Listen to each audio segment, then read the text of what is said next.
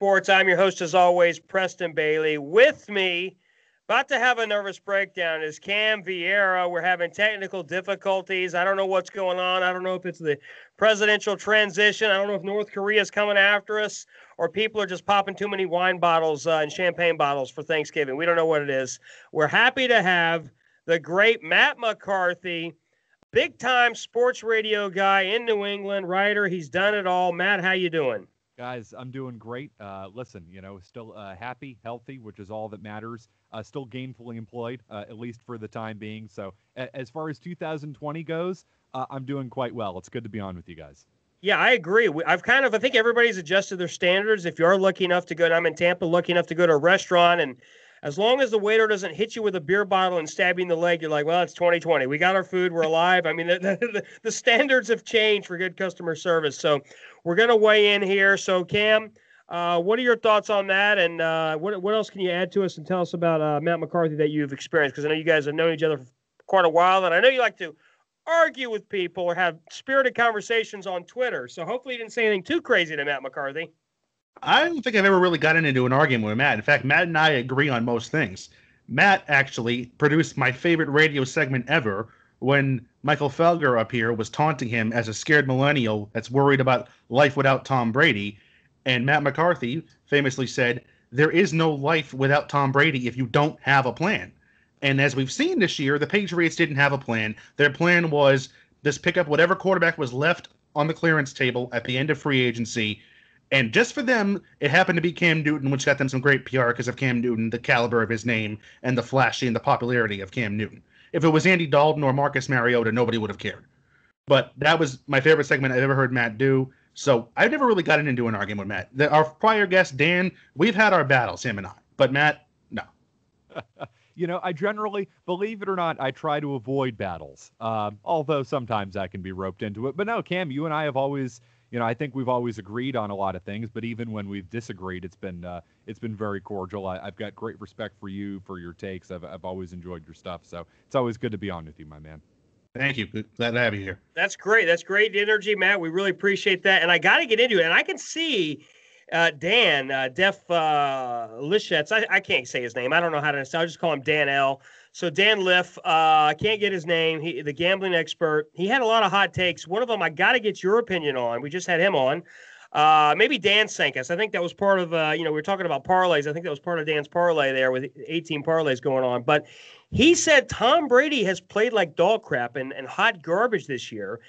And I got to say, I was surprised he said that because Tom Brady has had a couple bad games. He had a rough game last game against the Rams. But to me, in my opinion, I think Tom Brady, considering the new system at 43, I think he's played pretty well, all things considered.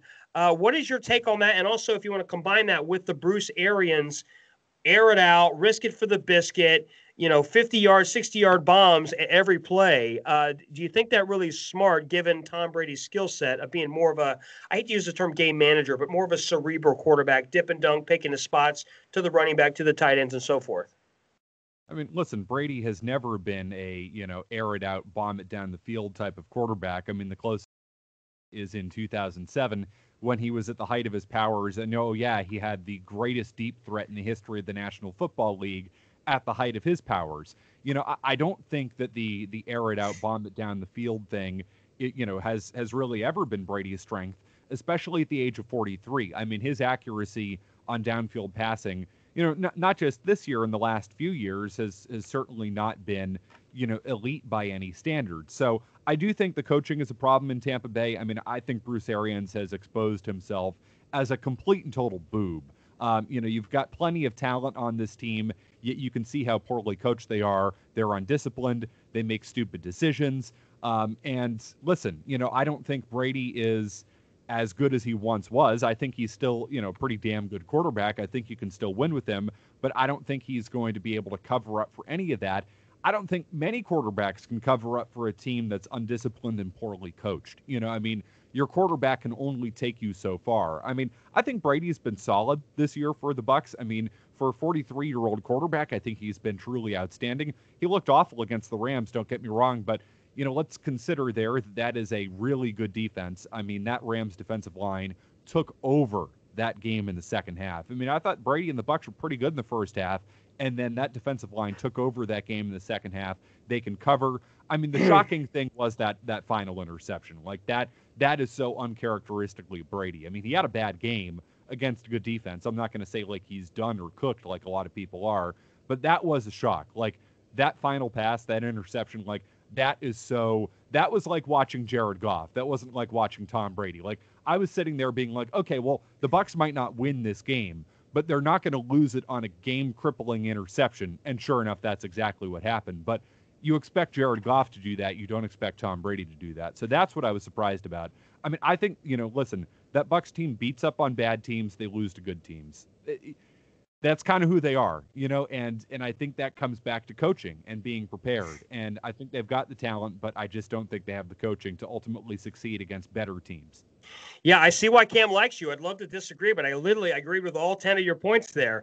And to put that in context, Tom Brady's got 64.5% accuracy, which is very good. He's at 2,955 yards. He's within 80 yards of the top of Patrick Mahomes, 25 touchdowns to 9 picks. Obviously, the 9 picks are a little high. However, you guys are looking at this through historical Tom Brady. I'm looking at this through historical Bucs quarterbacks and historical Jameis Winston. So as long as we're not doing 30 for 30, I can live with a little bit of a higher interception total. It's all relative on what you're used to. So, yeah, the interceptions are a little high, but this is kind of what you talked about how Bruce Arians is a boob. My analogy, me and Cam did a show a couple weeks ago when I put the title, Bruce Arians is Donald Trump. And not to get too political, and just what I mean by that is just big and bold. Some people love him, some people hate him, but that's Bruce Arians. And as a coach, you can't act like a billionaire. As a coach, you have to be, ironically, in my opinion, a little bit more traditional presidential, a little bit more buttoned up, like Bill Belichick. You've got to be a little bit more. We're on to Cincinnati. To me, Bruce Arians, and I hate to say this, sometimes to me he acts like a drunken redneck at the bar. He acts like your drunken redneck friend at the bar. If I owned a team, I would risk it for the biscuit. Bruce, you would not risk it for the biscuit. I bet you I would risk it for the biscuit. Like, that is the sense that I get with Bruce. Like, you're eating wings and beer with your friends at Buffalo Wild Wings, and he's just like, risk it for the biscuit. What are your thoughts on that? Cam, I can defer to you real quick, but I guess just my quick thought is that, I think Tom Brady is probably looking at this guy being like, hold on, I left Bill Belichick for this guy. I mean, sure, I've got, way more talent on this team, but you realize that ultimately, in the end, okay, the Bucs are going to go to the playoffs, the Patriots are not. The Bucs are going to probably steamroll the Eagles or whatever crappy team comes out of the NFC East, and then they're going to get to the second round against a real team, and they're probably going to lose because they're not going to be well enough coached. All right, and the talent on that team won't be enough to make a difference against another talented team. I think Brady and Belichick eventually are going to realize, and I think we all need to realize as fans, neither of them will be as successful without them as they were together. I mean, that's ultimately what it comes down to here. Brady's going to make the playoffs. He's not going to go far. Bill's not going to make the playoffs. He's not going anywhere. So who wins in the end, really? Nobody wins. Yeah, you're right. You're right. I mean, I've always felt like Tom Brady was the driving show, the driving of the engine. That was what I felt. And Bill Belichick's a great coach. He's the greatest of all time. Tom Brady's the greatest quarterback of all time. But at the end of the day, I felt they kind of pushed each other. Bill Belichick got his wish. He got to manage a team and coach a team without Tom Brady. And right now, the Patriots are not looking hot. And what bothers me about Bruce Arians, and I get to watch this a lot being down here in Tampa, is that we have two good running backs. I firmly believe we could be Smash Mouth Sports. We could be Smash Mouth Football. I love it when teams play old school, run the ball, go to the tight end. Bruce Arians hates tight ends. We've had O.J. Howard now for another year in a row. I know he's out for the year, but even when we had him, we didn't go to O.J. Howard. We haven't really gone to Gronk. And now Brady's kind of moved on to Cameron Brate a little bit, getting him more involved. I don't care about Antonio Brown. I don't care about Chris Godwin. Don't care about Mike Evans. I would rather – my philosophy is this. I was on a thread today with our Bucs guys, and I said, I just want to run the ball 25 times a week against the Chiefs. I'm not worried about trying to beat Patrick Mahomes. We know how great he is. He's 9-1. We know they're 3.5-point favorites. My opinion for the Bucs, don't worry about winning the game. I know that might sound crazy, but what I don't want is another 5 running attempt performance, and then we end up losing anyway, because I just feel like we need to stay committed to the run no matter what. And if you lose, you lose. But to me, Tom Brady's strength is manage the game, check to the running backs, run the ball, play smart, and play discipline. What do you think about that? I mean, Cam, I don't know if you want to jump in. I mean, I would agree with that. I mean, I think, Brady runs an extremely tight ship offensively. And if you have some balance, that opens up the play action. I mean, it's hard to think of a better quarterback, on play action than Tom Brady. I mean, he's lethal, absolutely lethal on play action. And, I think we saw this here with Josh McDaniels over the years too. And, Cam, you can certainly jump in on this as well, is that, when you have Tom Brady and you have these weapons, there is this urge to air it out, absolutely all the time, air it out. And I think, teams run into trouble when, you're going to put the game entirely on him because you do have Tom Brady. You want to put the game on him late, absolutely. But, particularly against the Chiefs too, you want to run the ball, you want to keep the ball out of Patrick Mahomes', hands and give yourself a chance.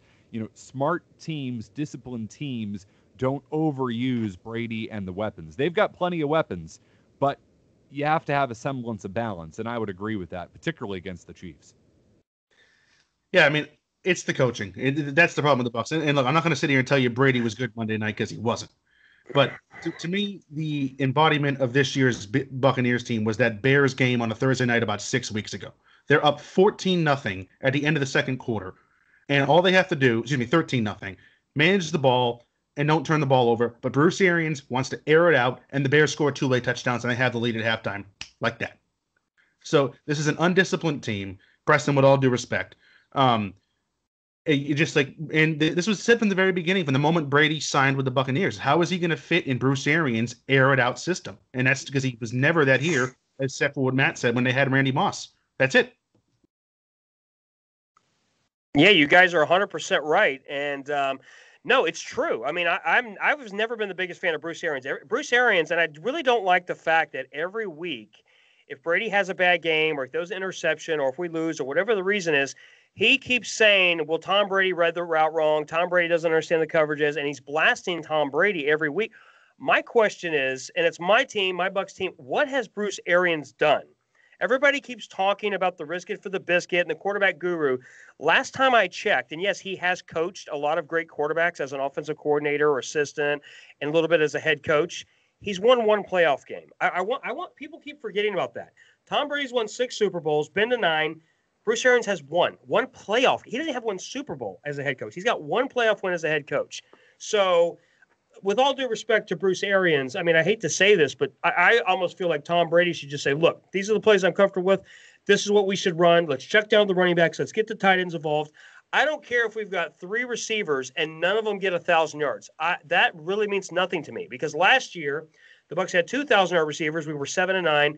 We faltered down the stretch. So, Matt, I know we said a lot there, but what are your thoughts on some of those points? Well, listen, coaching matters in the NFL, even when you have truly great players. And, I mean, the Bucs do. I mean, Evans is a great player. I love Godwin. I really enjoy watching Godwin play. They've got, a lot of talent on defense. I mean, David is just spectacular. And, oh, yeah, you still have Tom Brady who, listen, he's not the player he once was, but he's still pretty damn good and he knows how to win. But coaching truly matters in the NFL. And, this is the great, I guess, the mastery of Bill Belichick is that Bill Belichick puts his players in a position to succeed. Yep. And it's amazing that other coaches around the NFL can't seem to figure that element out because Bill Belichick would never run an offense that did not suit his quarterback.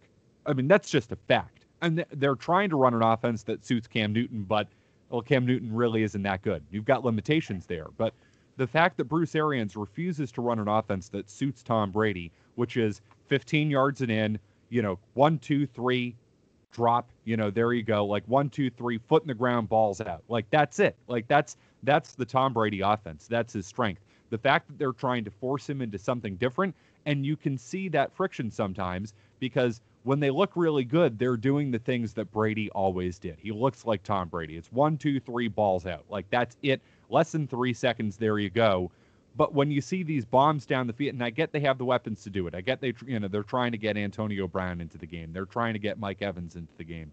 It just doesn't work. It doesn't because it doesn't suit the strengths of the quarterback. You need to play it to your strengths.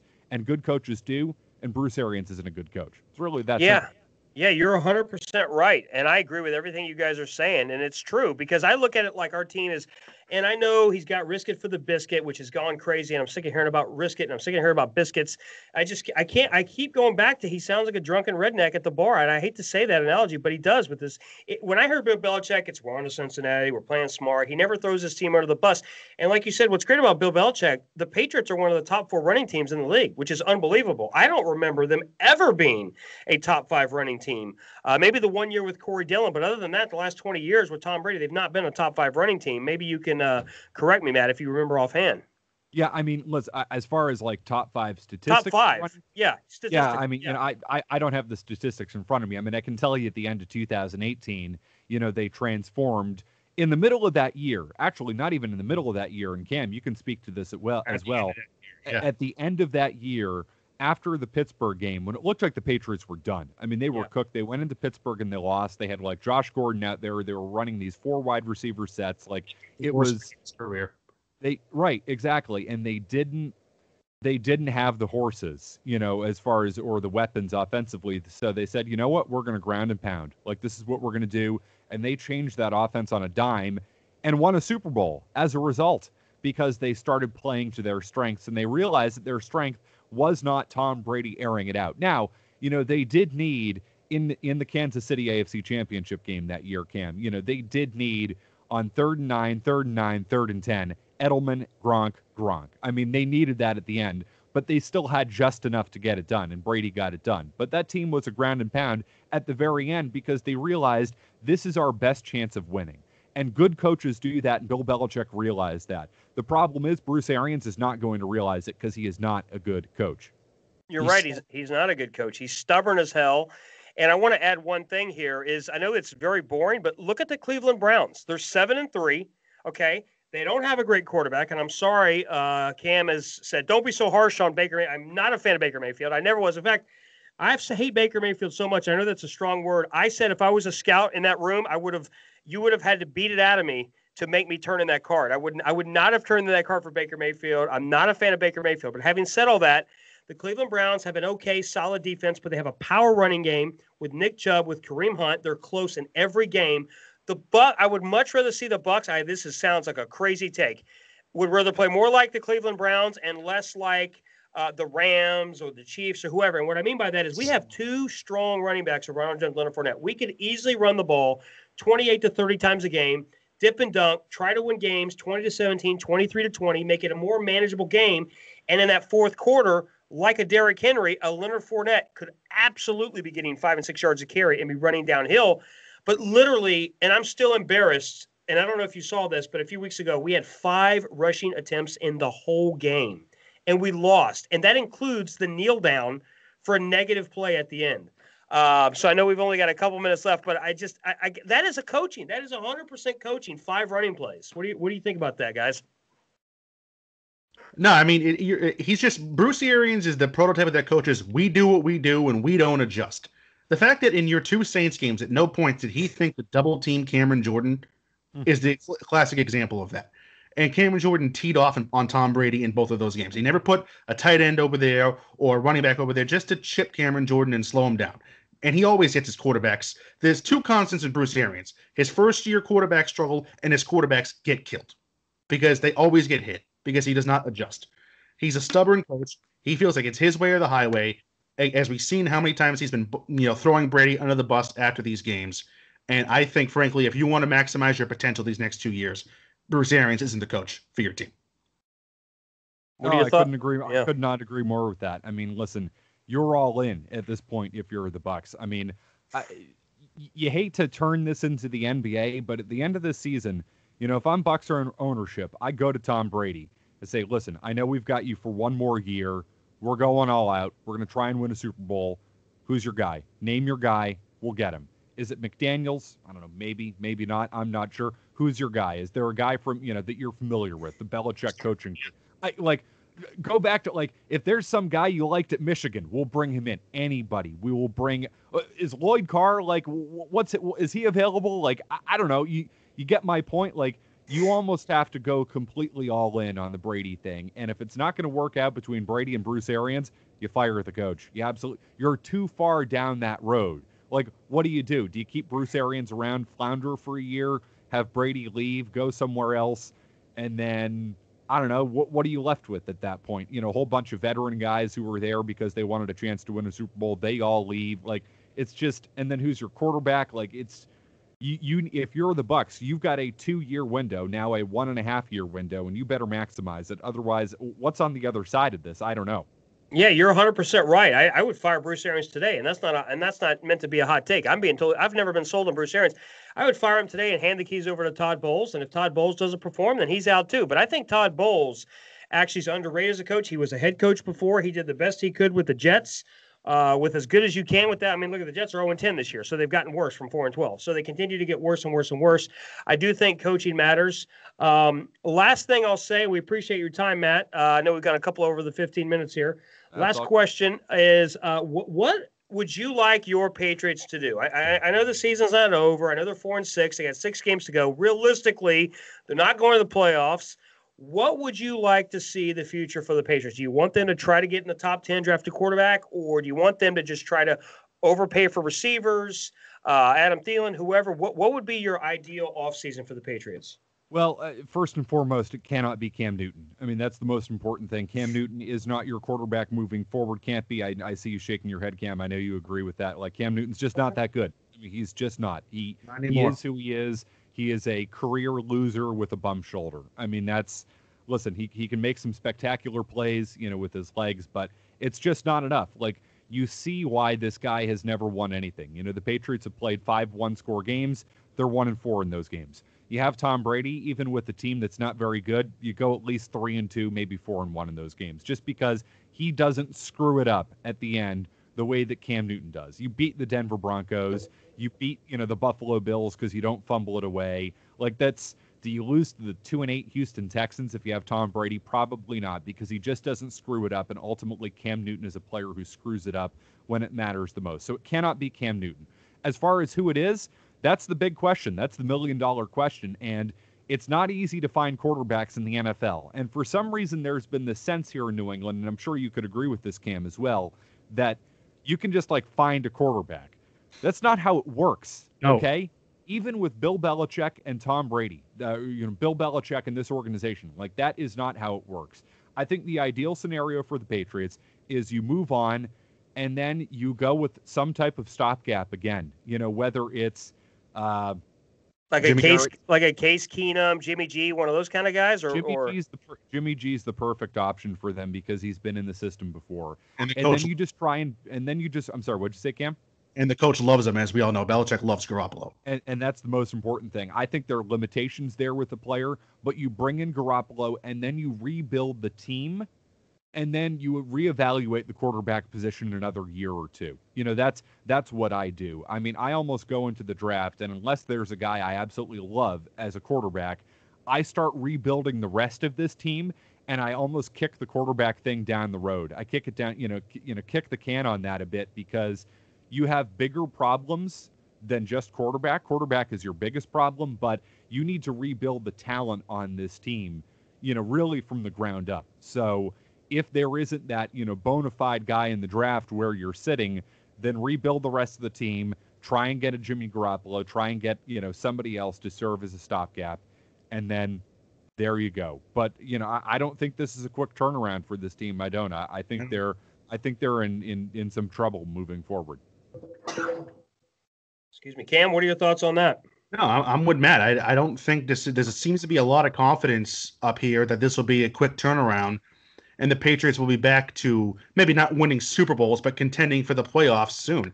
I don't feel that way. Mm-hmm. First of all, I don't know if Bill Belichick's back next year. Remember, Vegas odds said that he was gone before the season started. On some books, that this would be his last year with the Patriots. First of all, they don't have a quarterback. And one of these veteran guys, they're all stopgap guys. They're not going to have a high enough pick to get Justin Fields now because they beat the Jets and beat the Ravens. So that's out. The only quarterback they might get now is Trey Lance. And every key player on this team is either old or a free agent in the next 2 years. So there's a long road ahead for the Patriots here. This is not going to be a quick fix. Can they win maybe 7 or 8 games next year? Maybe. Mm-hmm. But they're not going to be back into elite contention anytime soon. Yeah, and I would just say, Cam, that I don't want to see them bottom out. I don't, because I think, there's no reason that a Bill Belichick coach team should ever bottom out, even with some talent deficiencies. That's the advantage of having a Bill Belichick, is that theoretically your team is always going to be competitive.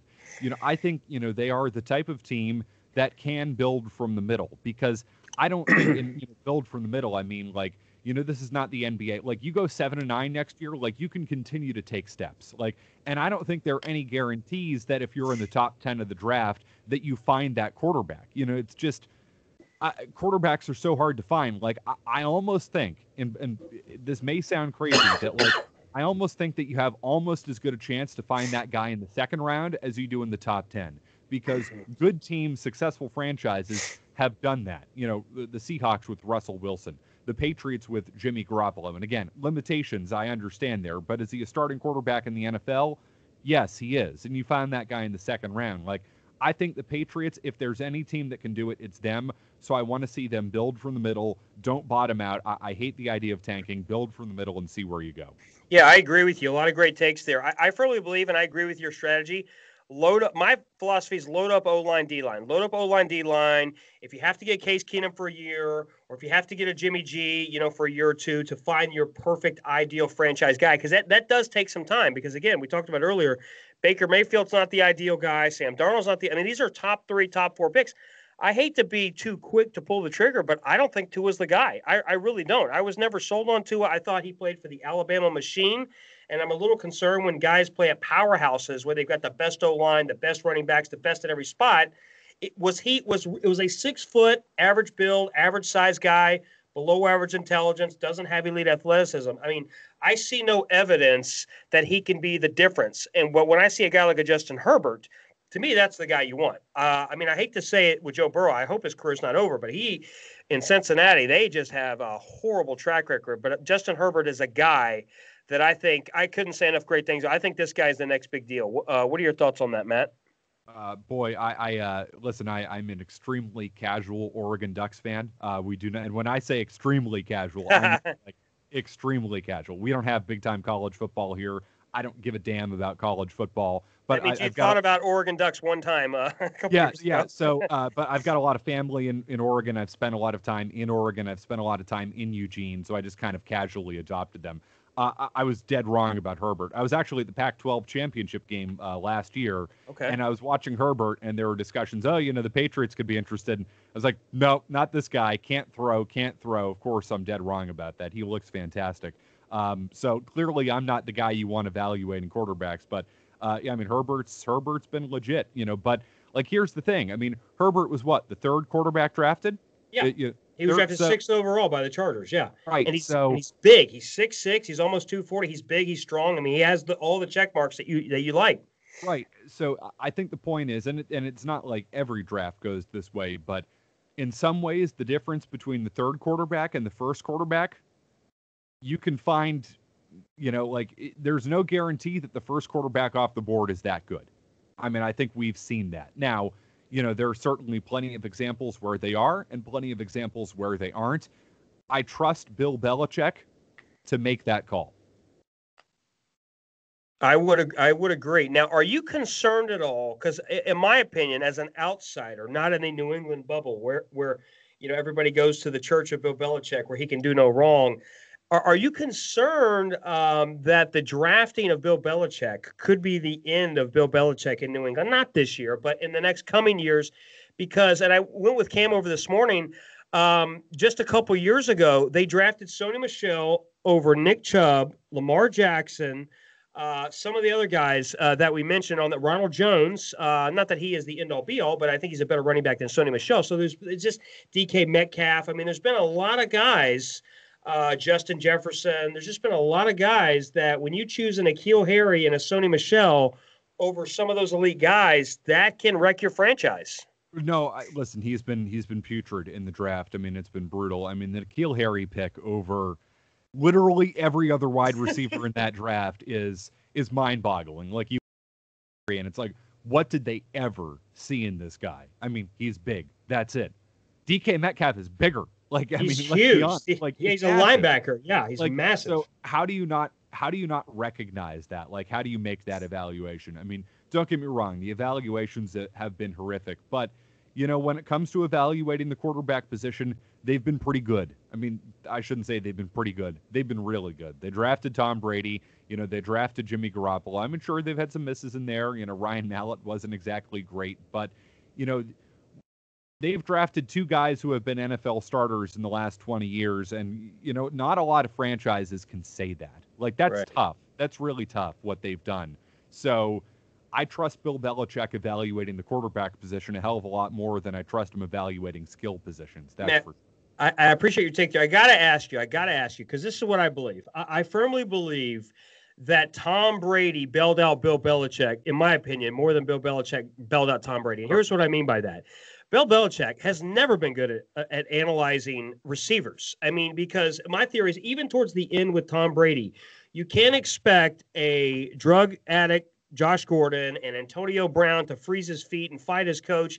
Like, they were all those crazy things. Like, you really can't, in my opinion, or Corey Dillon getting in fights when he was Cincinnati and leaving, Randy Moss. Like, I feel like they've been very, very fortunate because of Tom Brady always winning 12, 13 wins that they can take this troubled guy, take this Chad Johnson. They can pick these guys off a team and put them up as part of the cake and make this great cake. But to me, Tom Brady is what makes the engine work. Like, if they'd have had a Jared Stidham for years or Cam Newton now for years, like, they're just, even this year, they're not getting all these other guys. And that is my concern with the Patriots moving forward for the future, for the rebuild. Well, that's the magic of Bill Belichick and Tom Brady together, right? When you've got the two greatest who have ever done it at their respective jobs, you can, when you put that force together, you can bring in players and make it work. Like, that was, and it, goes back to the original point that Bill will never be as successful without Tom, and Tom will never be as successful without Bill, because it was truly the combination that made them special.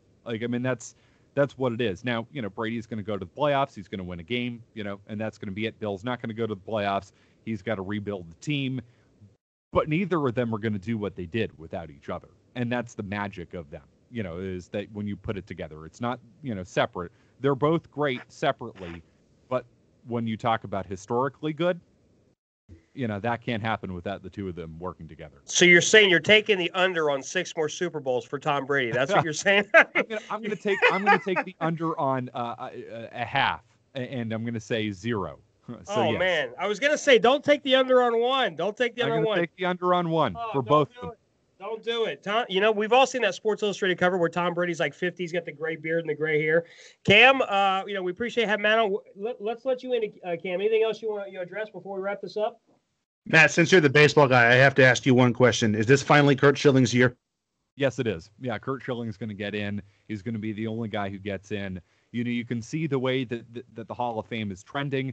You knew, this is his 9th year of eligibility. There are no big first-timers on the ballot, so we always see the guy who is, the closest to getting in the Hall of Fame get in those years. I think Curt Schilling gets in this year, which, of course, is interesting for many reasons, but I think the fascinating thing here is next year, it's Roger Clemens and Barry Bonds' final year on the ballot, and it's the first year on the ballot for David Ortiz and Alex Rodriguez.